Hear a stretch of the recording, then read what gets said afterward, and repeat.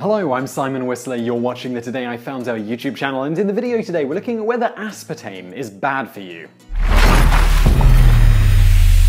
A quick online search of aspartame will provide you with numerous opinions about this artificial sweetener.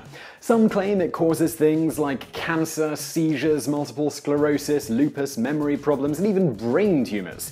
Just about every governmental organization in the world regulating food products have deemed it safe for human consumption though.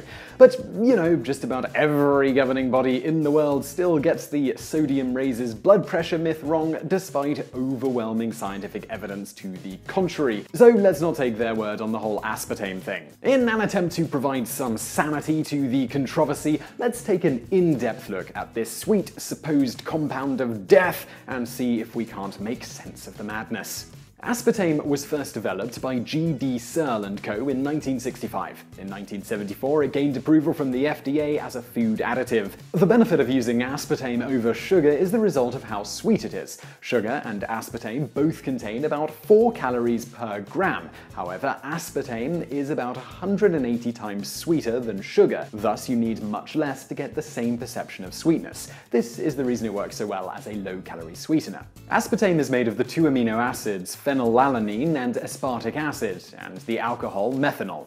All of the health concerns regarding this sweet supplement are a result of what these 3 things can do to the body. The question then becomes, do the 3 parts of aspartame cause health problems? The quick answer is yes, at high enough levels they do, but please don't stop watching here. The quick answer isn't the whole answer in this case.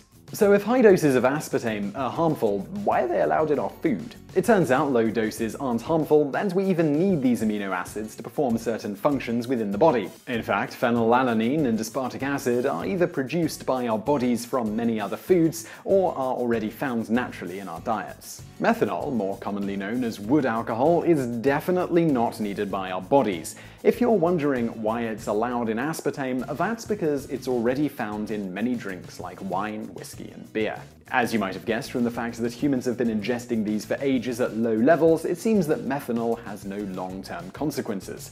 That said, anything we take into our bodies in high enough doses can be harmful.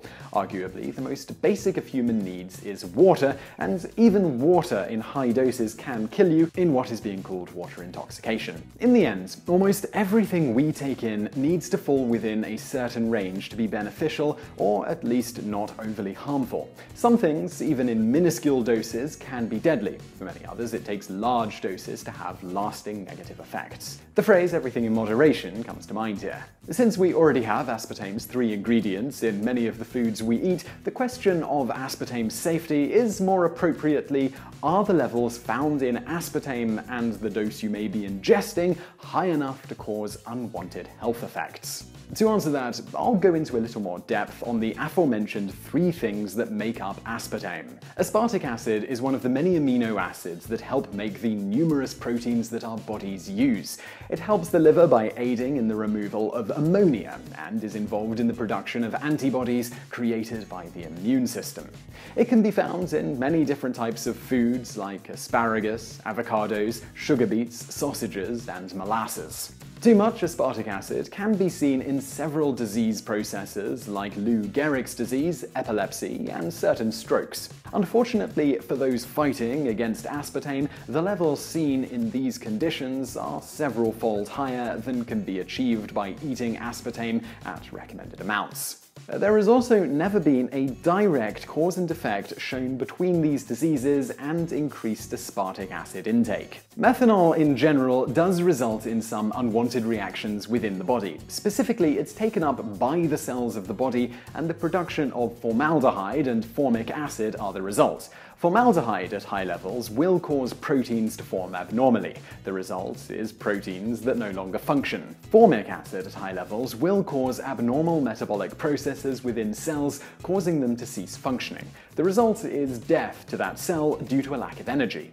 This is because it disrupts the organelle responsible for the cell's metabolism, known as your mitochondria. Some cells within the body are extremely sensitive to formic acid, specifically the ones in the optic nerve. This is why blindness is associated with methanol poisoning. So does aspartame produce enough methanol to harm people? Well, probably not. There are numerous foods we eat every day that have the same or even higher amounts of methanol than aspartame. Beer and wine aside, foods like tomatoes and tomato juice and citrus fruits and their associated juices are great examples here. This brings us to the last ingredient of aspartame, phenylalanine. There is a rare disorder called phenylketonuria affecting about 1 in 10,000 people. This ailment leaves your body with an inability to break down phenylalanine. Left untreated, toxic levels of phenylalanine build up. The results can be things like developmental disorders, cardiac rhythm problems, seizures, and severe learning disabilities. Fortunately, most babies born in the developed world are tested for this disorder, and treatment usually involves diet control.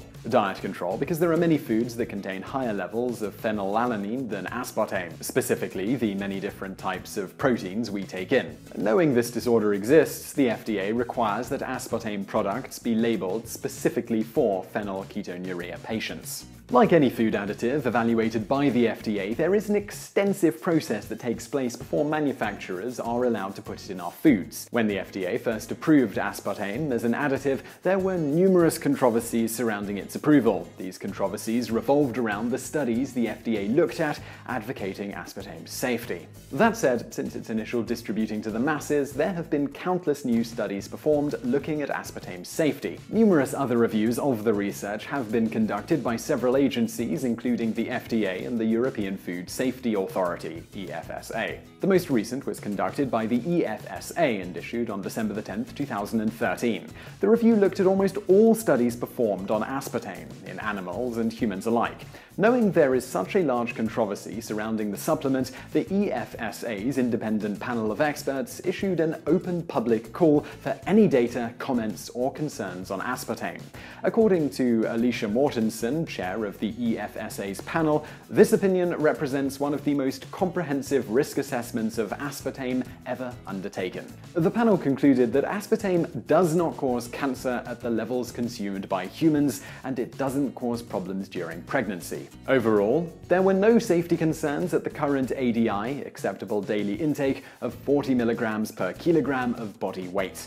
For your reference, according to the American Cancer Society, ACS, there are on average about 180 milligrams of aspartame in a typical 12-ounce can of diet soda, so an adult weighing 165 pounds would need to drink about 16 cans of diet soda per day to exceed the recommended limit, which itself is set drastically below dangerous thresholds. Specifically, according to the ACS, the acceptable daily intake is set at about 100 times less than the smallest amount that might cause health concerns based on studies done in lab animals. Not that you'd really be able to drink that much in reality, but if you did manage to drink 1,600 cans of diet soda in one day, that's one every 54 seconds, you'd have much bigger problems to worry about than your aspartame intake. Even though the EFSA's extremely comprehensive review should have put this issue to rest, there are researchers who still think they didn't go far enough. Eric Millstone, a science and food policy expert at the University of Sussex in the UK, wrote an open letter to colleagues in response to the EFSA's review. In it, he states the panel knowingly ignored studies showing negative effects of aspartame and deemed them unreliable, all while studies showing no ill effects were deemed reliable. The initial question then still does remain. Does aspartame have negative health effects? Some studies say it can, some studies say it can't. However, every study we could find showing negative effects did so at levels not normally consumed by any human. They were also all animal studies. Again, even water will kill you if you drink too much of it. In response to the numerous animal studies that did show an increase in health problems at high levels, Dr. David Hatton, acting director of the Division of Health Effects Evaluation at the FDA, states, "The legitimate attempts that have been made to confirm and replicate allegations of adverse reactions from aspartame ingestion have not been successful, and the US FDA continues to consider this to be among the most thoroughly tested of food additives, and this information continues to confirm the safety of aspartame." In the end, at levels recommended by health safety experts, aspartame has never been shown to result in negative health effects. Should you want to get those unwanted health problems, according to animal studies, just consume an unrealistic amount of diet soft drinks on a daily basis for several years. Just remember, you would get the same problems should you continue to take in excessive amounts of things like beers, wines, red meats, tomatoes, and sugar beets over those same few years. If you did, however, manage to drink this much soda, whether you drank it with aspartame or sugar, you're in for an awful lot of other health problems which will most likely kill you well before anything like cancer from aspartame.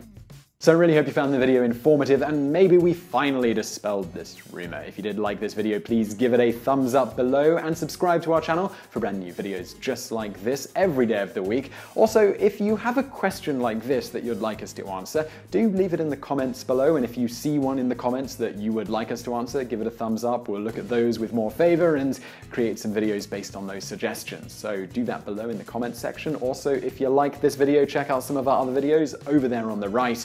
And thank you for watching.